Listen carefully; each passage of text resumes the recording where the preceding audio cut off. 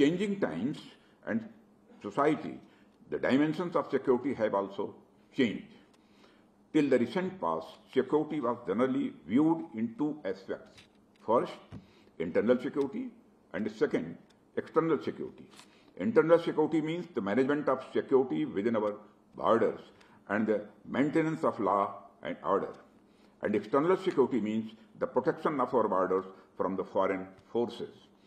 But as seen from the last few decades, the gap between internal and external security is getting narrower.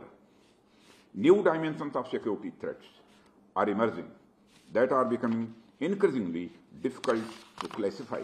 We are facing such security threats which fall into the category of non-kinetic and non-contact warfare.